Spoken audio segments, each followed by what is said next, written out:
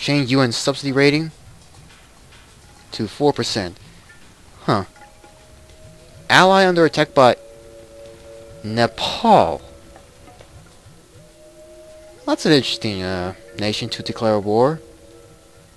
But I don't see the point. And of course their economy is going to be briefly stabilized. And I just got a damn mail on my phone, but I'm going to take a look at it after I'm done recording eventually. March 16th, 2021. And really not much to do unless the American Union does something rather stupid to declare war on somebody else. Cuba, they have yet to make any landings. And I'm surprised they're not attacking Canada, though. Manifest Destiny idea, belief? Doesn't seem likely. And oh, right, I forgot about the Independent Federation. I completely forgot about them. And their economy is bankrupt. It's going to be really interesting to see all of Hawaii under Australian control, while Alaska, I guess, will be under control by by Canada. But who else are they at war with? Russia. Wait a minute. If Canada gets a large portion of Alaska up here, then Russia will get most of the Aleutian Islands. Huh. Well, if Canada had not declared war, I guess we could see Canada once again, not since the days of the old Russian Empire, back in the, what was it, 18th, 19th century? Completely forgot. I think I was wrong there. But that's not gonna happen. As for China, no allies. And a war on multiple fronts. Taiwan hasn't made any landings. There's really not much to say about that. Oh yeah, I forgot about what's going on with India. And they're still in the UN. They're at war with Afghanistan, Bangladesh. China is no surprise. Pakistan, of course, and Japan. I still don't understand Japan being declared war from India, because that is still the first time I've ever seen India declare war on Japan. Not to mention, what enemies have they made? China and Russia? China, I guess, somewhat. Russia, well, I guess that's a bit questionable whether or not if Japan did have the casus belli to declare war on Russia. I guess. I don't know. And looks like these former North Korean forces are being surrounded. South Koreans by the south, and Russians by the north. Nothing much to say about that. Europe. Bosnia. Oh, the Italians have kicked the French all the way back to the maximum extent of territory they got. How long that will last, who knows. Considering, yeah, for some reason France is allied with the UK. Even though I'm pretty sure this would have been the opportunity for the British to actually declare war on France, but I don't know. If France does fall, we're going to see a large Italian empire born of what was France. If that was the case. Wait a minute, are they also allied with? No, they're not. They're not allied with Germany, so I don't see why Germany has not declared war on France yet. It's a bit odd. It's a bit of an odd. Let alone Luxembourg. So that's really one thing to think about. Gibraltar. Let's see. Sri Lanka, I'd like to propose. Huh. $98 million for 7 days. Military goods. Wait a minute. Who are they at war with? And what's their military goods? Only that much?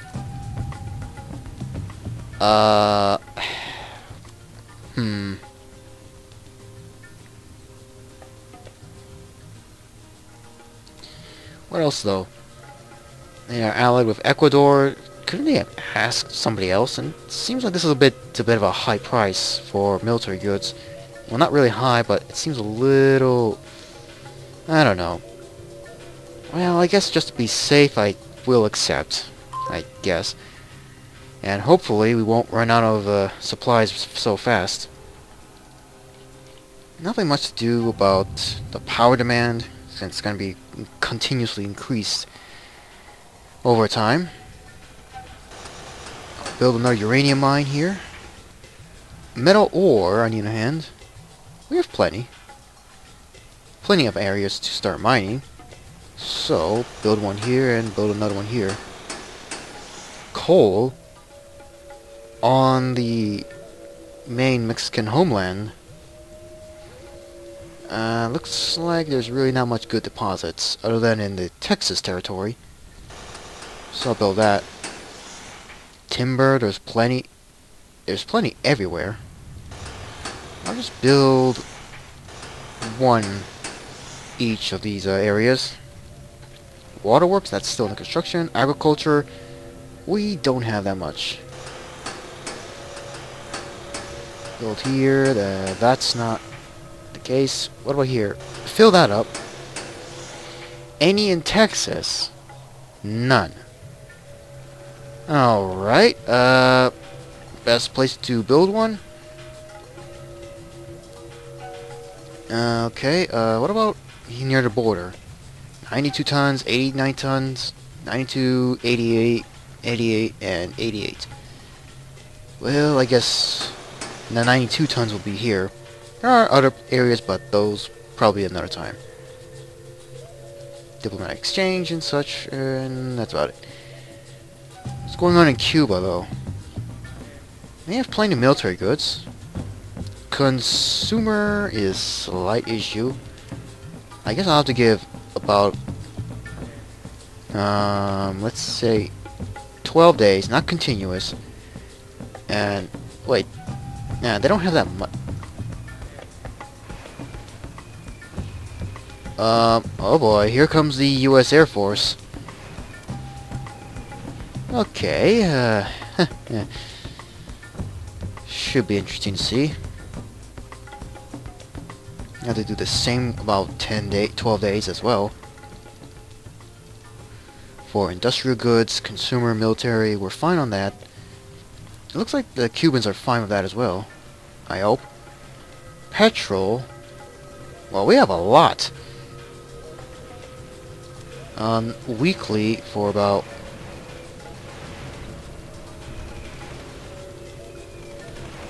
reduce that to, I think, just 6 weeks for, I think 10,000 or 1,000. Yeah, I'll go up to 10,000. And they don't have the money to pay, but I'll give it a shot. But I'll give them a shot. And here comes the American Union. Casus belli has increased. I think last time it was 70-something%, but I could be wrong. There's nothing much to do for now, though. Anywhere else? There's really not much to talk about. So, Australia, no good relations, so that's out. East Timor, yeah, relations are not that good. Indonesia, maybe a little improvement, I guess, for trade, mostly. Cambodia is attacking Thailand. Huh.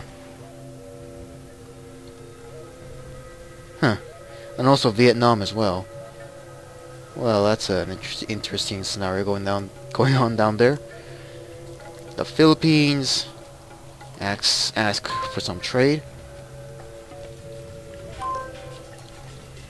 There's really a lot going on. Israel is gonna be destroyed. And looks like the front war against France is a bit of a seesaw effect going on. The French pushing back, the Italians counterattacking, and counterattack, counterattack, counterattack. Belarus is in a mess. Oh. Sweden has grown in size, and Norway looks like they're in a bit of a trouble right now. Finland, bit of a sorry state. Kazakhstan, however, looks like they failed to kick the Russians out fully again. The capital's a bit too close to the front lines. And so on and so forth. Pause. Wait.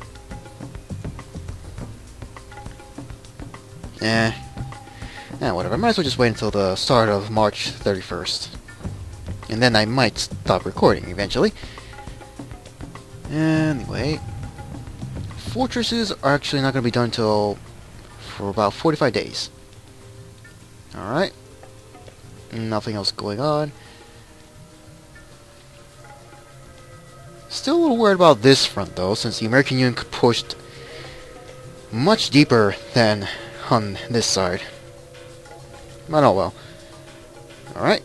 Pause, and I guess that's about it. So thank you for watching, and hope you enjoyed this, even if it's a little boring with not much action going on. But hey, who knows if maybe next time we might go to war with the American Union. But either way, hope you enjoyed this, and hope to see you again in the next episode.